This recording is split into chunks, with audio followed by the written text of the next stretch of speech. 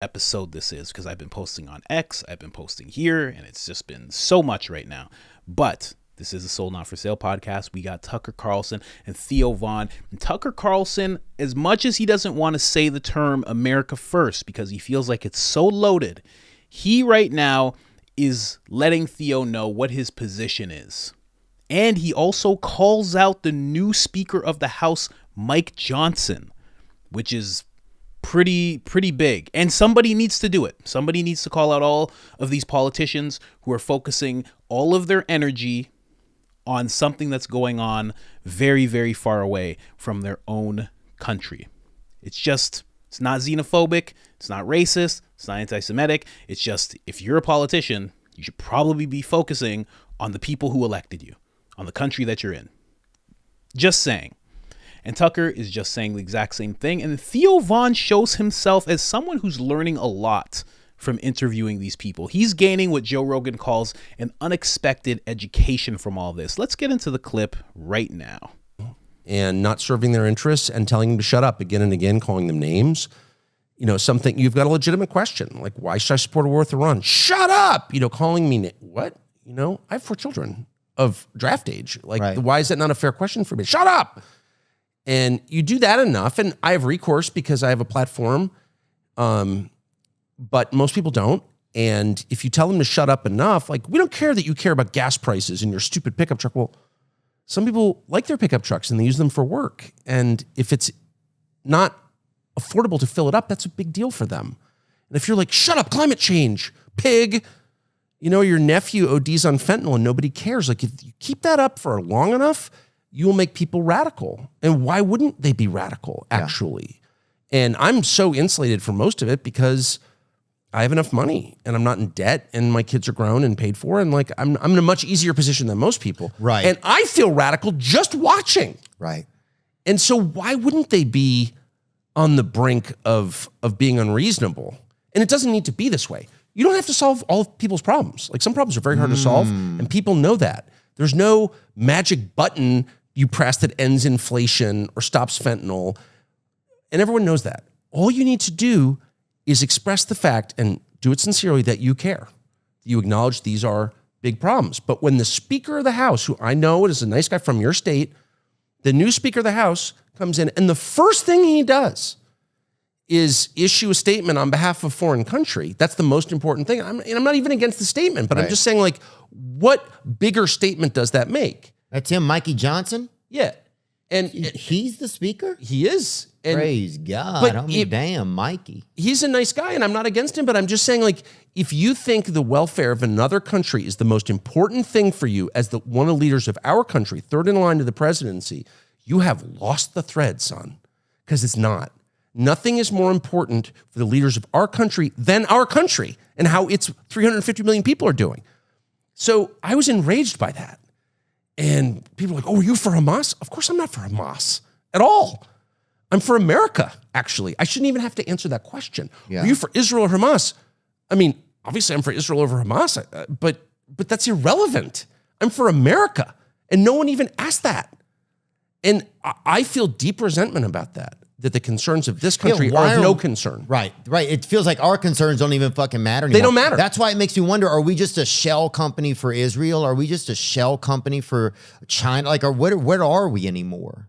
Like, are we just... Well, there are a lot of people who live here who really like it here, who were born here. I love it here. Who I know you do. And I'm just saying, like, it doesn't have to be this way. There are hundreds of millions of people whose ancestors are buried here and they want to stay here. They don't have another passport. And it wouldn't be hard to rally them and just say, like, you're a Democrat, you're a Republican, you're this, you're that, but we're all American, and let's have a conversation about what's best for our country. You would get people from all sides being like, that's right, that's the right conversation. We may not even agree, but that's the conversation we should be having. And if you don't do that, I'm just telling you, you play with fire. People go crazy. And I'm totally convinced that the mass shootings we're seeing and the massive spike in mental illness that we're seeing, which is leading to the mass shootings, these are manifestations of the frustration and the hopelessness that people feel when they realize their leaders don't care about them. I believe that. I can't prove it, but I believe it because I happen to live in a place with a lot of, people who are not kind of succeeding in the modern world. And they're good people and they have skills and they've been here, their families have been here for hundreds of years, we should care about them. I agree. But yeah, I think our country has been compromised by people that don't care and they don't see value in that. And it feels like it's just about a bottom line, or it's about, I don't know, some goal that to me seems so erroneous I can't even fathom that you wouldn't have feelings. Like when you're like that Sackler family that's just watching people's children die. Just you can make money off of a fucking pill. Who cares? What do you eat? What are you going to get? Another like half bathroom or something? Like what are you going to get? Exactly. Like I don't understand the goal sometimes of some of that, or why people would think that selling someone out to such a point where they don't have any purpose, where you take away their hope. You know, we had a guy on here talk about meaning, this guy, John Vervaeke, and he was real interesting. This guy is from Canada, and he just talks about meaning and when people don't have like, when they don't feel like they're supported by, I'm going to fuck it up, but if they don't feel like they're part of a group, or they don't feel like, if they're totally cut off from other people and just floating around atomized and alone, right, it drives them crazy. Right. You go crazy. Yeah, and then like you get put them in solitary SSRIs. confinement. Exactly. So you've basically taken so much of America by taking away like things that brought us together. Yes. And some of those things were smaller towns. Man, like I said, Theo Von is getting that education. It's amazing to see. I called it out. It sounds ridiculous right now, but he interviewed Tucker Carlson before Rogan did. You give him 5-6 more years of this, he replaces Rogan. Rogan goes off into the mountains, does stand-up comedy on cliffs and ridges and whatnot, bow hunts. Theo Von takes over. I would say me, but I am the Black Tucker Carlson, so I already got a role to fill. I'm sorry. But, but man, he's so right. They're so right.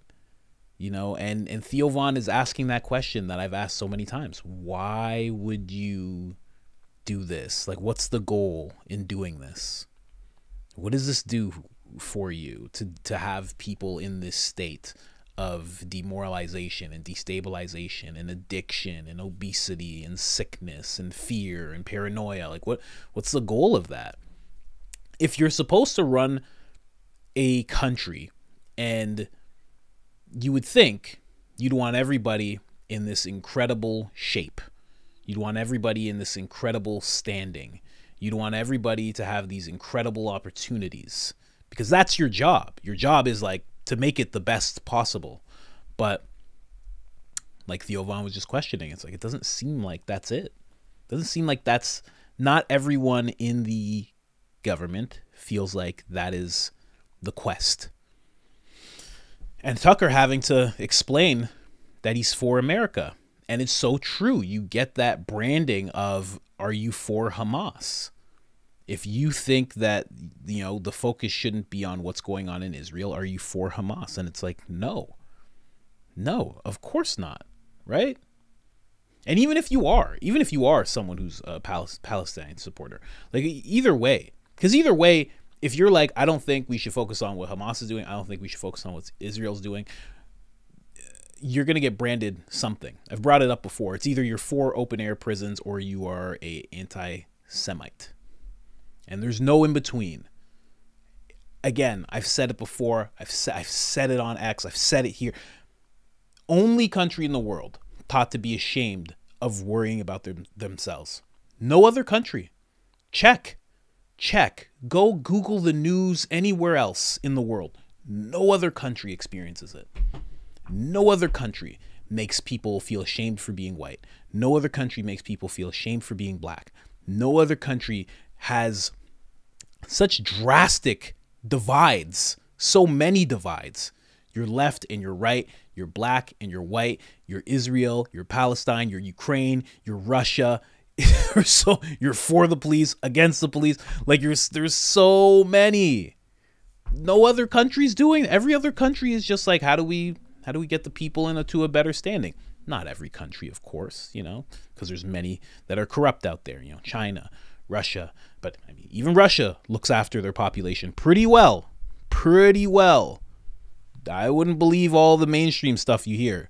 I would go and look into what's going on there. I don't have friends there, but I have friends that have relatives there. And it's not everything that we're hearing. Just saying. But, you know, if you're one of those people that is more worried about what's going on in your community, your town, your city, your state, don't be ashamed. Don't be ashamed. You know? Don't. Doesn't mean you're a hateful person. Don't let people, I hate, because I have a white side of my family. I hate the idea of white people having to be ashamed of who they are, or having to be ashamed of wanting to provide for their own and protect their own. It's such a wild thing, because as someone in the black community, it's like, I wish I saw more of that. So if you're in a community that already does that, don't sacrifice it. Don't sacrifice it over shame, the white guilt that they thought. Don't sacrifice it over that. Are you crazy? You have something special. You have something that every other country and place looks at and goes, wow, that's the dream. And then they come over and they try to share it. Don't give it up. While you're being taught to give it up, I sound like a white nationalist right now. While you're being taught to give it up, other people are coming over here and kind of getting together and saying, yeah, we're going to take care of our own. We're going to do this. No shame. Black person says that, there's zero shame. If a black person says that, they get applauded. By me, I would applaud them. I'd be like, amazing. Wants to take care of his own. Spectacular. Jewish people do it. They have a beautiful community. Aside from everything that's happening now, and some of them are feeling in danger, they have an amazing community. Asian people do it. Amazing. I've even seen people over from Africa. They're doing it. Filipinos, brown people, Pakistan, India, they're all doing it. Doing great. None of them are taught to be ashamed. You'd be a wild racist person if you said, you know, you should have a little, there should be, you know, you should check your brown privilege. Imagine someone said that. You know, you should check your black privilege. You get into a fight. Don't do it. Don't even test it. Don't even test it. I'm just saying, yeah, I love what Tucker's saying. I love what Theo's providing in this podcast. It's just, it's amazing. I can't wait to see his next interview and his next interview. You know, Theo has an interview with a garbage man, an NYC garbage man. And, you know, Theo's a comedian and they're having a good time and it's fun and it's funny. But I'm really inspired by interviews like that, because we should be talking to people like that. You know, like there was someone who messaged me on Instagram, somebody who watches the channel, an older gentleman, and he's a blacksmith. And I want nothing more but to be able to get over to him and actually do an interview with him, because I think that's amazing. He's a blacksmith. We got to start. The people who are famous right now, the people who are in charge, my God, but the people who are famous right now, they don't deserve it. You know, I had this video that I did really early on when I started the podcast. It's like episode 5, you know? And I was talking about the idea of fame and how a person like you or I should be more concerned about being famous when you walk into your house, more concerned about being famous amongst your kids and your family and your community. Because if you're at that type of stature, you should be significant. If you're significant, then you're doing things for your community. A lot of the people we see now that are famous, they're not significant. They just have money. They just do things. They're just in the public eye. And that goes for the politicians as well. They're not significant. They're just successful. You know? And then when you really break down what success is, it's like, are they even that? Turns out they just people who have money and they have some power. It's not significant. It's not successful. It's just, I don't know, controlling. I don't even know what to call it. Oh, man. But let me know what you guys think of what Tucker was saying. Being for America. Be for America. Be for where you're from. Don't be ashamed of it. It's crazy to be ashamed of it. You live in the greatest country ever to exist. Ever. And imagine being ashamed of it. Like, go talk to somebody who's, again, I sound like an old white guy here. I was going to say like someone who's like Mexican who just came over. Yeah, you know what I mean. Other people come over too, but you know what I mean. I'm just saying somebody who just came here. Okay. Sorry. But talk to them and talk to them about, you know, if they're ashamed, if if they feel like there should be any shame for what they're doing, shame for the money that they're making now, the opportunities that they have. And they'd be like, no. You know what's there instead? Pride. But I understand. I understand you don't want to walk around with white pride, some of you. I get it. I get it. And you'll be like, the black guy on YouTube said that I can be proud to be white. And they'll be like, you're fired, sir. You're fired. Leave the office now. My bad. I don't want to get anybody in trouble. I keep forgetting to say it at the beginning, so I'll say it now. Emails. We're trying to amass a bunch of emails because I am thinking that eventually, independence is key. I've always worked for myself. I'm not sure. Everything is uncertain when you're making things online. And it's not uncertain because I'm not going to quit, but the platforms. You know what I mean? So I'm thinking that there's going to have to be a time where I have to start communicating with people directly. I think that's going to have to be a thing because you just never know what's going to happen. So emails, IamCoachColin.com. Go and check it out. Scroll right to the bottom. There's the email section. Put your email in there. You can even say something to me if you want. And IamCoachColin.com. Great Resist shirt. And like the episode, subscribe, and I'm out.